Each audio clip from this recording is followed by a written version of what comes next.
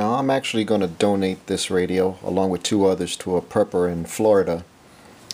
That's going against what I set out to do at first because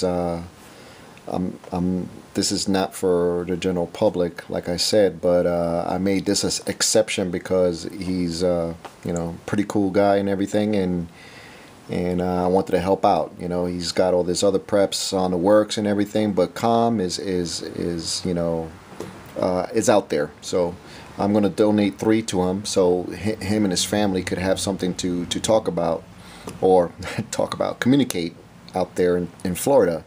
And Florida, being what it is, that's hurricane country, so they hit the fan every year just about, with a potential of causing so much havoc. So this thing, I think, would help them out tremendously. So I'm actually configuring this setup as a prepper radio. So what do I have? Channels 1, 2, 3, 4, 5 for Mures, license-free frequencies. And if you notice, it's on low power. I'm going to tune it down to 2 watts, the maximum that I could put in there. So channel 6 is a repeater frequency for the amateurs in Miami. So when there's disaster or weather concerns down there, that's the first frequency that you would hear a lot of traffic, because they're going to mobilize and to help out people out there and stuff like that. Channel 6, 7, and the rest up to 14 is weather stations. No transmit, because you're not allowed to transmit on that. That's just a weather station that transmit the local conditions, and that's a valuable thing to let you know what's going on as far as weather-wise, especially down there. So this is geared more for disaster preparations, hurricanes, for his situation out there. And then he could talk to his family on channels 1 through 5 legally, and so they could know what's going on and be in the know. And then channel 6 is the Miami repeater for the amateur service. So if he decides to get an amateur license, he's already set to go. So that's what I'm doing. And this software is the EPH programming software. I don't know what the free one is. This is a commercial grade from the factory, so I'm not allowed to use this at all. But I'm going to go ahead and program it through the cable, and I'll just zap it in there. Not too exciting, so I'm not going to show it. Alright, this is just an example here. There it is, writing to the radio, all that information. Now really quick, the old school way of programming this radio. This is the old SALT Forest Service firefighter way of programming this radio. So this particular model, it's alphanumeric, 14 channels selectable by the top knob here, and it's got 15 groups. Each group would have 15 channels, so that's 210 individual channels that you could program into this radio on the VHF band. This is your on and off switch and volume, squelch, priority scan, and this button here could be programmed either for talk around, direct, or high-low power. I'm going to do talk around on this particular model here. That's the CDF way. Anyway, so to program it, you select the group that you want to be in. So I'm going to program a test frequency on group number 2. So it's pound group 0, 2, enter. Now I'm group number 2. So this is the old SALT way. If you look at this radio, if the radio's facing towards you, the 2 bottom pins, this top pin and this bottom pin, you short them together. As you short them together, you press function at the same time, and that'll put this radio into programming mode. Just those 2 pins, because if you short out pins 1 and 6 up here, I think that's 1 and 6, you're gonna blow a fuse that's inside this radio, and it's a pain in the ass to replace actually. So here you go, the 2 bottom, and I'm using a paper clip here. Function at the same time. It's going to come up with ID. That's a password. all the passwords on these radios are defaulted to zeros. So 1, 2, 3, 4, 5, 6 zeros, and press enter and you're in. Now that channel 00 is for like global settings. Don't fuck with that. That's going to mess up your radio if you do that. You want it to program channel 2. It's already on the group that you want to program, group number 2 in my case. So I just want to program channel number 2. So I go 0, 2.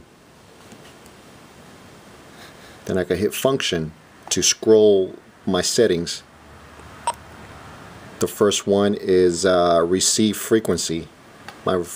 So I got to clear whatever's there. This is a weather channel, so I'm going to clear it. CLR. Clear zeros. Now I can enter the frequency that I want to put in there, and I'm going to put 144.000 megahertz. Enter, and it's going to scroll to your receive code, and I'm going to leave it blank. So enter. The next one is transmit frequency, and that was clear because you don't transmit on the weather station. So, but I'm going to clear those 2 zeros because that's actually a placeholder. Clear.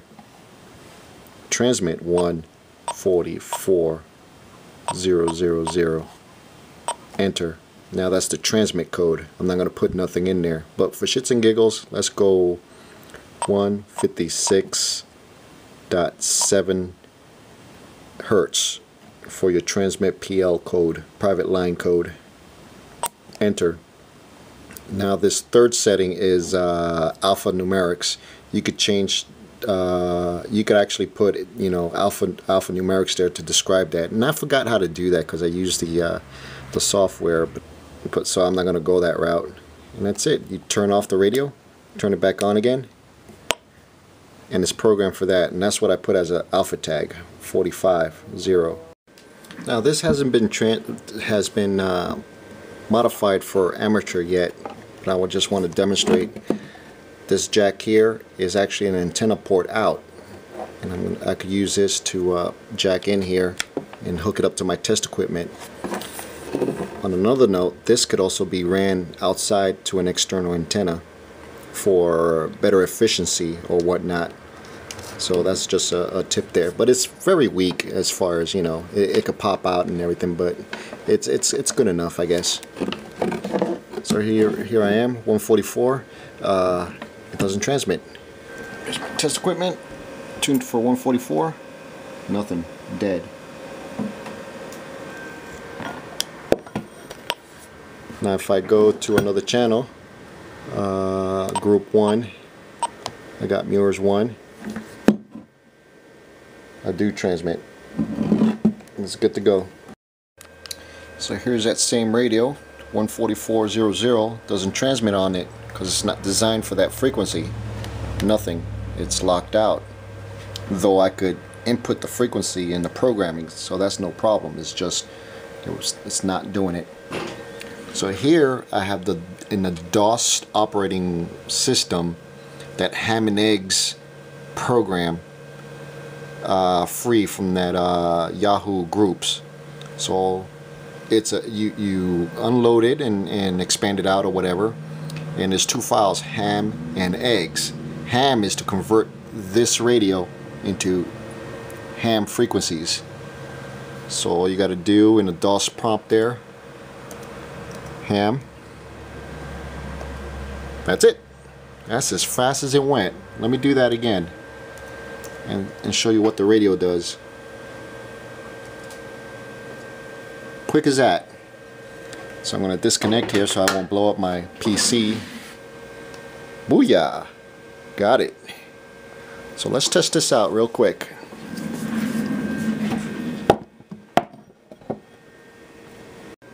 So I'm hooked up to my test equipment here, and I have 144 tuned into it, the same radio here.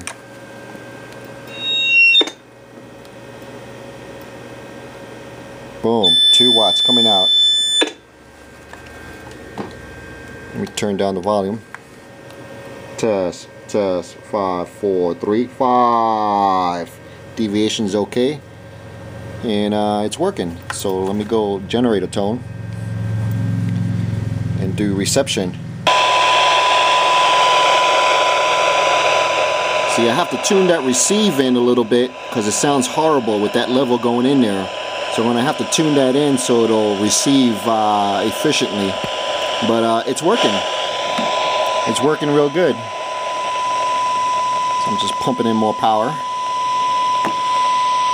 And I have amateur stations going into this radio now. So I got to pump in the signal and tune it to within specs, industry specs. So this is the receive tuning slugs for this radio here. I'm just going to start from one end. And I'm going by hearing.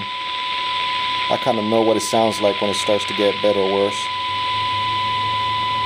So it got way better there. Nice and clear. Keep going down. Nice. I'm going to reduce that signal. And it sounds like it's within specs. That's 0.25 microvolts going in, and it sounds about 12 dBs, and it's industry standards. Alright, so this one is tuned up, ready to go out the door. Oh, by the way, I was tuning 144 megahertz. So everything from 144 all the way up to like 165 should be within specs. You're going to lose your top end because, remember, we shifted the reference from higher to lower to accommodate the ham frequencies. It's the nature of the game. Now this one goes out to the FCC. Here I have my Muir's radio, or Muir's channel, and I'm tuned to 151.82 Muir's channel 1, and I'm not supposed to exceed more than 2 watts. Here I am going to transmit 2 watts on the dot. So this is a compliance to FCC rules. Unfortunately, there's going to be 2 watts for all the bands. So your amateur band, the maximum is 2 watts. I can't control that, so and that's the way it has to go to be street legal. This radio now is street legal, tuned, ready to go for disaster preparedness. There's a couple of disadvantages to this radio here. Its size. I mean, this is circa 1980 something, and the style of the size here and everything hasn't changed in all that time. Even the new ones, the digital ones, are still the same size and dimensions. And it's a little heavy, you know, a little heavier than our modern radios. Let's see, another disadvantage is this antenna port here, where it hooks up to the top of the radio here. That's the weakest point of the radio. It's only secured by a plastic nut and bushing. It's plastic. It's not hardwired into the case or metal around the case or anything like that. It looks like it, but it's not. So don't grab it by the antenna and swing it around and drop it, you know, on the antenna and stuff like that, because once you break that plastic bushing and plastic nut, the innards are going to scramble, and you're not going to get no power out or no reception, and it's a pain in the ass to replace that. So if you send it into a repair depot or something like that, they might charge you a premium. Don't know how much, but just a warning. Other than that, it's pretty tough and it's ready to go. So this donation here, one radio with speaker mic, another radio with speaker mic, this one here by itself, it's going out, modified for ham frequencies and programmed for Muir's 1, 2, 3, 4, 5, street legal. The power has been dumbed down to 2 watts to conform with FCC laws, and there you have it. Keep a lookout on eBay for these radios, and buyer beware. Alright, Gorilla Geek going 10-10.